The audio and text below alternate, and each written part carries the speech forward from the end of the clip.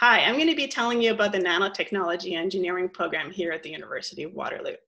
Our program within engineering here is a program that is next to several departments of engineering, yet also implicates a lot of faculty from science. So we are really a trans-faculty and multi-department program where students can figure out really what they find most interesting in the science and engineering world. When students ask me what is nanotechnology engineering, they typically on the very first day say, this is what family and friends are asking them. And nanotechnology engineering really started maybe over 50 years ago when Richard Feynman said, and this was even before his Nobel Prize in physics, that there's plenty of room at the bottom.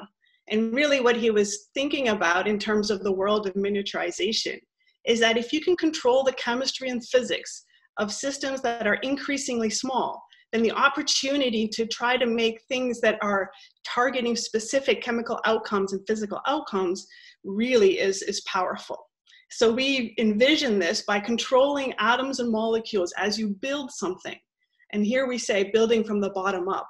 So imagine joining atoms and molecules one at a time for a targeted material with a very specific kind of property. Then you have the power to really kind of target what you're looking for, whether it be a material, a drug, or any other in between. So this is different than imagining something that is broken down, so top down, where you take a material and you cut it into a billion little pieces. So bottom up and requires a strong, powerful background in terms of chemistry and physics.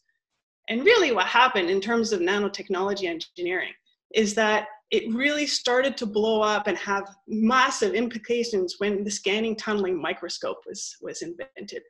And so what we see now is a process where we can vision and actually see, but what I mean by see is detect really, and have signal from something that is an atomic resolution. So here you can see even the graphite surface, where one atom at a time is detected using a tip. And where you have to imagine now, how thin does a tip have to be in order for it to be able to detect one atom at a time? And I'm going to mention the scanning tunneling microscope now because later you'll see this is the challenge that we gave to our first year students to build such a device. So nanomaterials really are not just surfaces, but they're really also particles. And now we're talking about any system where you have a large surface component, and that's what's going to be driving the chemistry and the physics of the process. So thin films, as well as nanoparticles, are really a much larger component of what we talk about in nanotechnology engineering. So at UW, as I mentioned, we're within a large engineering school. We have well-established programs around us who have been around for now many years, and now I'm thinking chemical engineering, electrical engineering, but we also have some newer programs, newer than us even. We have biomedical engineering, architectural engineering, so this is always a growing and developing field, and nanotechnology engineering sits within this and interacts with all of these disciplines of engineering, as well as with science. We have faculty, the teaching to our students who are also on the faculty of science, as I am in the Department of Chemistry, bringing students an opportunity to have really broad interests. So just like I had no idea I was going to find myself in nanotechnology engineering, most of our first year students, they don't know what they like. They know that they kind of like the sciences and the engineering, but really, where is it that they want to find themselves? They don't know. And I think this is part of our program is really broad and allows for students to really explore all of these ideas and maybe find something they never knew existed that they realize they're really good at and they now really like. So this is also part of our UW and Nano Engineering program. Our home is called the QNC building. This is the Mike and Ophelia Lazaridis Quantum Nano Center. So this was built now several years ago, maybe 8, where students are in these classes in this building. Many undergraduate students there in one time, although some are sometimes overseas with co-op. We have hundreds of graduate students in a variety of departments. Again, we put them in a building so they can interact and learn from each other. So chemical engineering graduate students or chemistry graduate students, electrical and mechanical, find themselves sharing space and instrumentation and expertise. Researchers are there. We have highly specialized equipment. So the scanning electron microscopes that our students are using, the clean room for the microfabrication of semiconductors is there. So really, this is a center where we're trying to hope that new things and new ideas come when people with different expertise work closely together. Our students then have impact from chemical engineering, electrical engineering, and chemistry, so that they can understand really everything that they need to as a core concept. So these are our core courses, and then be able to kind of branch out on their own. We are, as with other engineering departments, have co-ops, so our students end up all over the planet, and we'll tell you about that more in a second. And this is already an accredited program. We've had now many graduating classes, and I'll tell you a little bit about those students. So in terms of the very first term, so I see students on the very first day, and on the very first day I say, I know where you're sitting now, and chances are you'll sit in the same seat on the very last day, and often that's exactly the case.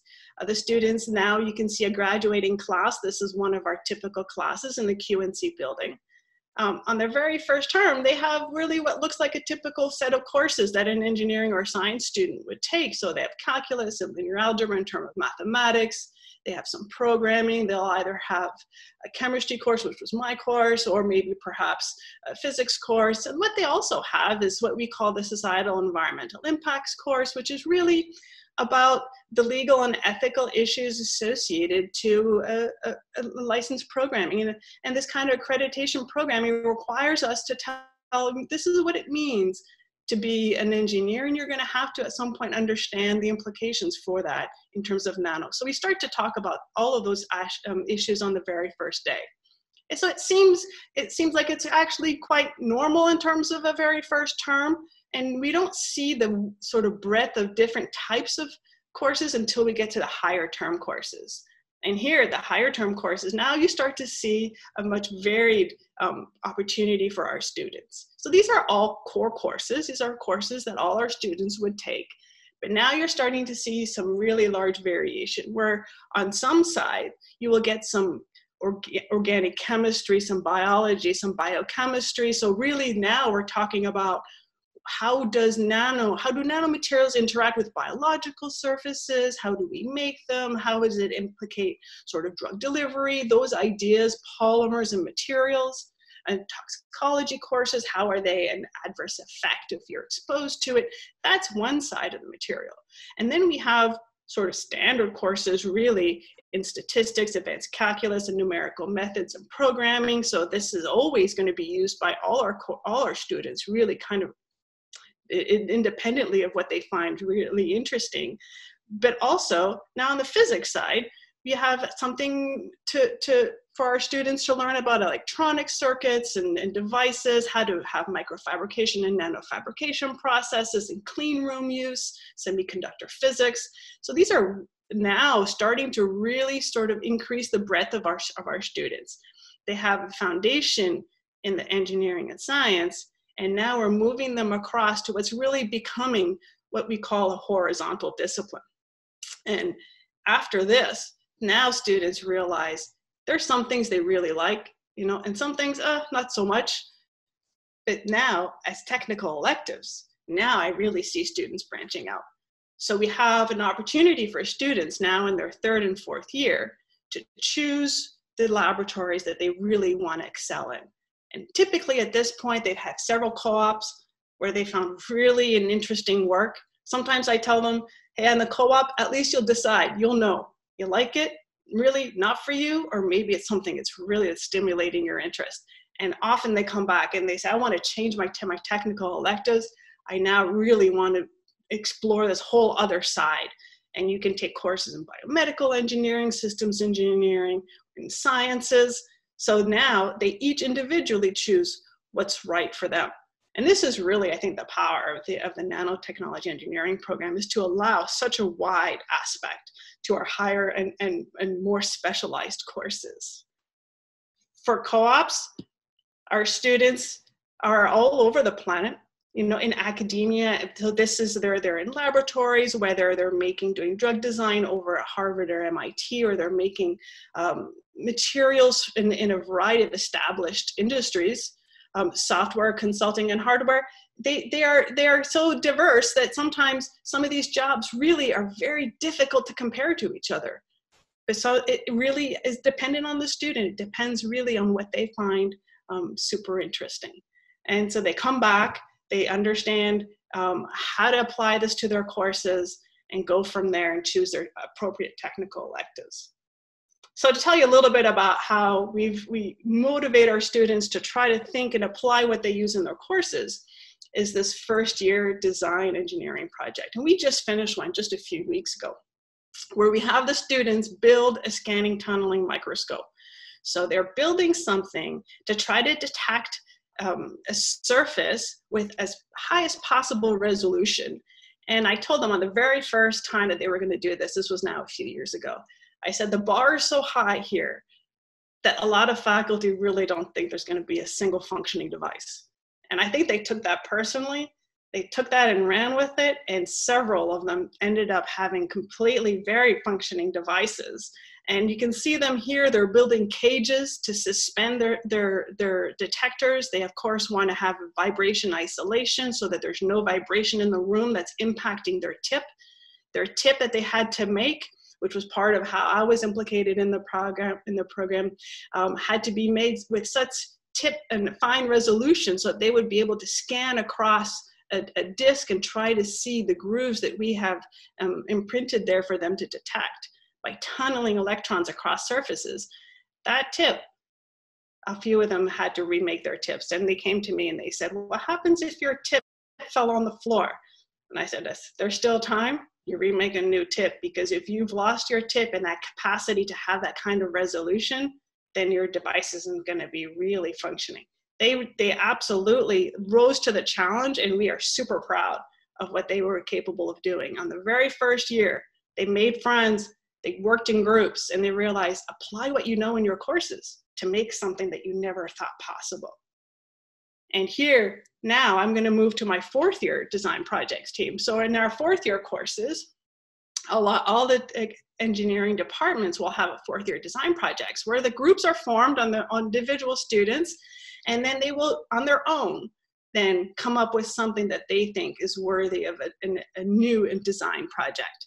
And the faculty of the Nano program are super proud to have the 2020 Canadian Engineering Competition for Innovation Design Award winners, the national champions from the Nanotechnology Engineering team.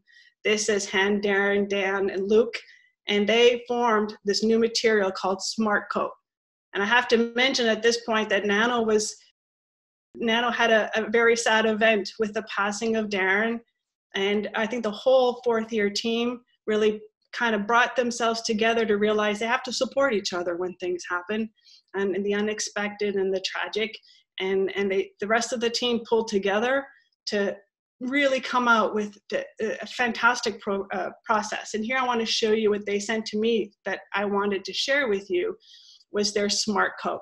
And so here you can see really what they've made is something for as an impact detector, really. And now we're thinking, how could this be used in terms of detection of impacts both individuals and to materials.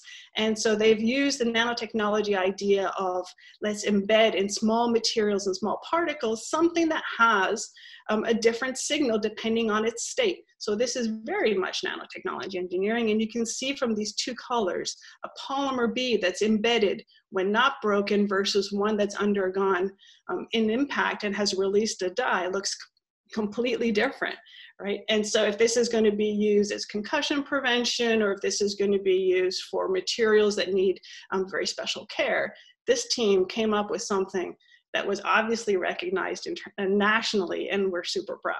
So they know how to look at problems, they know how to group together and apply their courses. This is really another idea of what's happening at nanotechnology engineering. So in terms of general fields, I mean, this is, as I mentioned before, a really horizontal discipline. This impacts both materials that we talked about. This could be biological materials. This could encompass a variety of other drugs and or signaling materials. And I think what you have to realize is that each of these we build in terms of our fundamental courses, but then the students go and discover what they really like. And if you were to explode that into the kinds of devices and materials to study, now we're talking biosensors and drug delivery processes, new semiconductors and thin films, right? The nano instrumentation, how do you build materials with that kind of fine tip resolution, right? The energy sector with the batteries of the future that perhaps aren't going to be based on lithium ions, right? Or have a variety of other type of photovoltaic possibilities. This is a now very broad field. So while nano engineering is not one field, I think the students start to realize it's embedded and part of all of this, and many fields. So to summarize a little bit about what's special at UW, I would say initially we give them the breadth. And this is a broad curriculum. I talked a little bit about how in the first and second year, they're going to be taking courses both on organic chemistry, biochemistry, both physics, and into the world of semiconductor physics and computations, and a very wide set of courses so that later they can choose on their own. Really, what is it that they find the most interesting? They can choose their labs. Do they want to have a nano instrumentation lab in the clean room and microfabrication process? Or would they rather go and do drug delivery and DNA sequencing? And so really, all of those possibilities exist. And I think that's really where our students start to realize there's a possibility and probably a road here that's just right for them. And here I've shown you our graduating classes, another one of them. They end up graduating from our program, ending up in either small startups, they could be local, right, or in Canada, they're in established industries, larger pharmaceuticals or materials industries. And many end up in graduate programs too, doing PhDs in either engineering or science, realizing that they want to come back with perhaps some PhD experience to come in to do some really good work in terms of research and development in the field of nanotechnology engineering. And then there's those who end up in professional schools, other professional schools such as medicine or law. And so I think now the opportunities really depend. And for you, it's going to be, what is it that you want to do? And if you don't know what you want to do, that's okay. Give yourself the time. We open up a few doors, and I tell students this is really one good thing about the nanotechnology engineering program is we will provide you with a variety of doors for you to choose and expertise in areas that you don't even know. Of course, the difficult things now is that you have a variety of doors and you have to figure out what it is you like. And that comes with time. Talk to your faculty, talk to your friends. And I'd love to see you in the nanotechnology engineering department on the first day of class. Hi, my name is Emma Beliveau, and I'm here today to talk about my student experience in the Nanotechnology Engineering program. So I'm from Nova Scotia, and I originally, like many of you guys, didn't really know what I wanted to take in university, but I knew that my favorite subject in high school was chemistry, and specifically the lab portion of that course. So I decided I wanted to pursue something in that field for my undergrad. But I wanted a more design or engineering-based approach than just taking chemistry in the science faculty. And I've ended up really enjoying the degree. So far, I figured out my areas of interest over the past few years are fabrication methods and materials for optoelectronic devices and solar cell materials and scale-up. Throughout the program, I've had the opportunity to have a variety of co-op experiences through the program, and these have included my first one, which was a 4-month co-op at the summer after first year, which was at the University of Waterloo, where I was doing research on soil treatment of oil spills using nanoparticles. For my second 4-month co-op, which was in second year, I had the opportunity to travel to Taiwan to join a university research center there, where I researched novel material solar cells. For my third co-op, which was 8 months and in third year, I decided that I wanted to try an industry position, which was in the semiconductor industry, where I worked on R&D for image sensor design for industrial and specialized cameras. Finally, for my final co-op this year, from January to August, I worked in Cambridge at MIT in the Grid Edge Solar program. And there I was researching flexible and printable solar cells. Outside of the academics of this program, this year I am the VP Academic of the Nanotechnology Engineering Student Society. So we plan events for people in the program and advocate for its students. I've also been in the Guelph Pipe Band, which is a community band in a nearby city, and where I play the bagpipes. And I've also taken part in an academic exchange, which I did last fall to the National University of Singapore, which was one of the highlights of my undergrad. Now I'll pass the presentation off to Kingsley. Hi everybody, my name is Kingsley Wong and I'm also a fourth year nanotechnology engineering student. I'm originally from Ottawa, Ontario.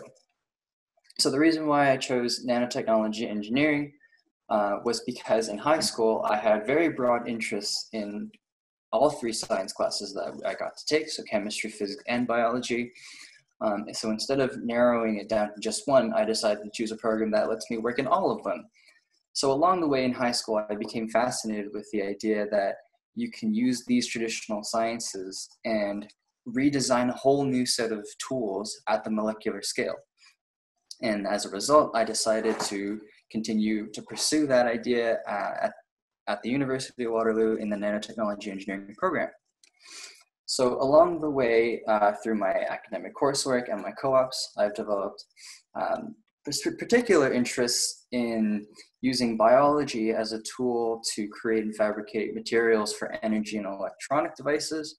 And the second one is using DNA, so the biomolecule DNA, for biotechnology applications. And that includes using it for sensors, using it, or developing platforms for synthesizing DNA and platforms for sequencing DNA, which is essentially just reading the molecule and extracting information from it. I've had a variety of co-op experiences. My first co-op experience after my first year was as a research assistant at the University of Waterloo, where I was working with a professor to study the interactions between nanostructures and mammalian cells. So just more specifically, that's looking at how cells will respond in different environments and different media and how they interact with different structures. My second co-op was at a startup called Arilla. And Arilla is a really cool company because they use nanotechnology to develop an invisible ink that they can use to tag luxury goods. And the idea behind that is this invisible tag serves as a means of anti-counterfeiting. So a way of authenticating between what's real and what's might be a fraudulent product. My third co-op was at another startup called Kinota Health. And at Kinota, I was working to develop a medical device for rapid testing of allergies and rapid diagnosis. So I was working on various components of the device itself. So I got some experience working with optics and mechanical engineering, as well as working with bioassays in the biomedical field. My last co-op, which I started in January, was at Twist Bioscience in California.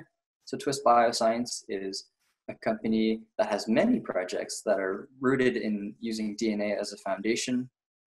But the project specifically that I was working on their silicon chip DNA, or silicon platform for DNA synthesis, and integrating that with molecular data storage applications. So using DNA to store videos, storing files, et cetera, and also being able to directly read them. So one thing I wanted to mention about the co-op program at Waterloo is that the co-op program, it offers you a lot of support and resources for helping you find your co-ops. So for example, my co-ops at Arilla and Kinota Health, I found directly through job board postings through the co-op program, where they post opportunities from potential employers, which you can go to and apply for. But they also support the students who want to look for their own opportunities outside of the job board. So that's how I actually arranged my first and my fourth co-op at the University of Waterloo and twist bioscience. And I did that by looking for these opportunities on my own, and with the help of the co-op program, I was able to secure those. So outside of academics and co-op, I've had the opportunity to get involved with a couple other things as well. So the first one that I'll mention is the Waterloo iGEM Synthetic Biology Design Team.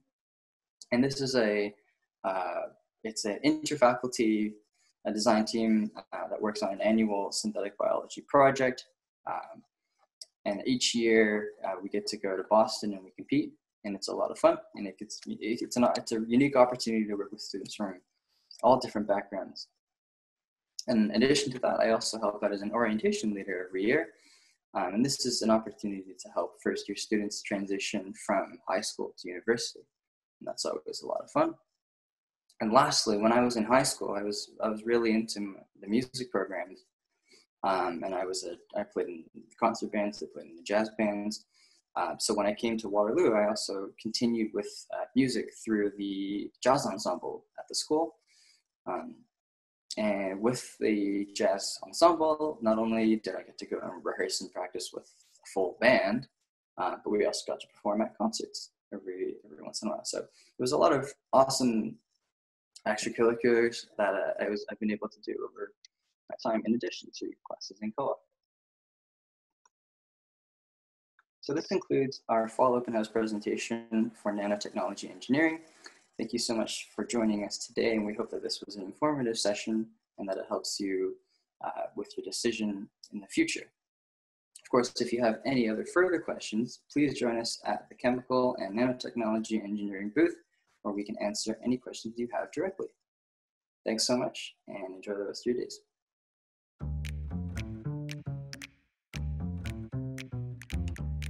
What is nanotechnology engineering? Nanotechnology engineering is the ability to see and control individual atoms and molecules. With this astounding ability, nanotechnology engineers can manipulate and create new materials, structures, devices, and systems. Nanotechnology engineering is a new engineering discipline recognized by Professional Engineers of Ontario. It's new because it has only been around since the 1980s, when technology progressed enough to be able to see at the molecular and atomic level. That is when it was discovered that at the nanoscale level, materials have unique properties such as greater strength, lighter weight, ability to control the light spectrum, and far greater chemical reactivity than their easily visible, larger scale counterparts. These tiny but mighty superpowers allow nanotechnology engineers to develop new materials that behave in astonishing ways. Every industry in our modern economy now uses some form of nanotech for innovation.